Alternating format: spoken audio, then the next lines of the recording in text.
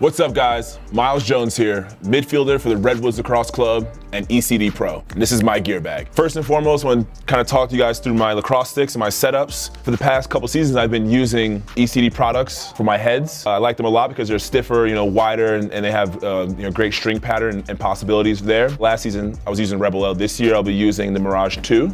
As of now, it's unreleased, but you can get it soon. So they strung me up with a nice high pocket. Obviously, I got the colorway of my new team, the Redwoods, and I got this dope yellow shaft. This one will probably make an appearance come game time. This is the stick I've been using, my gamer. Well, this was all green.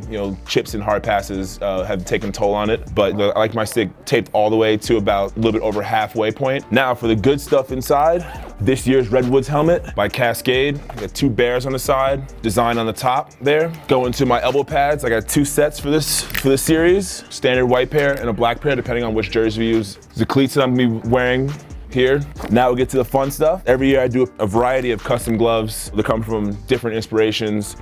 This year, being on a new team, I wanted to kind of embody and show the Redwood style through the customization of gloves. So the first pair I have, probably my favorite pair, green, yellow, and if you look closely, that burgundy color has the same design from the jersey of last year. So that's pretty cool there. These are some of my favorite pairs I've done. So obviously anyone knows that in the woods you need a lumberjack. So I got this red and black lumberjack look here. Also in here, carry some extra strung heads just in case one breaks. I'm not a big stringer, so if they do break, I'm kind of out of luck there, so I always bring a couple extras. Then I have some recovery equipment here. So right, this is great for your back, your psoas in the front, so anytime you need to do any recovery, this is definitely a great tool here. And like everyone else, have the Hypervolt massage gun.